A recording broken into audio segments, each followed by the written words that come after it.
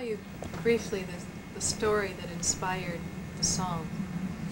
Is that in Sarajevo, in May of about 2 years ago, 22 people were standing in line at a bakery in Sarajevo and were hit by a bombardment, and 22 people died. And Vedran Smailovic, who was a cellist for the Sarajevo Symphony, was so moved by this event that he went to that deserted street corner every day at 4 o'clock for the next 22 days and played Andante's Adagio in honor of each person who had died. So this was the song that that event inspired. It's called Sarajevo.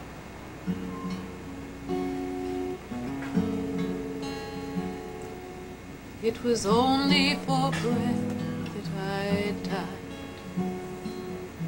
not as a soldier defending our land, not as a doctor with blood on my hands, but just as a woman whose children were hungry at home. It was only for bread that I died. It was only for God that I died. Not for the God of the Croats or Serbs, not Christian, not Muslim, not life's sacred word, but the God of destruction and chaos and vengeance and greed. It was only for God that I died. It was only for love that I died. Love for my children whose eyes are too old.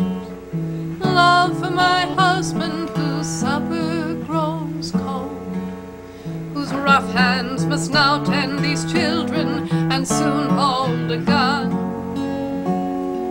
It was only for love that I died.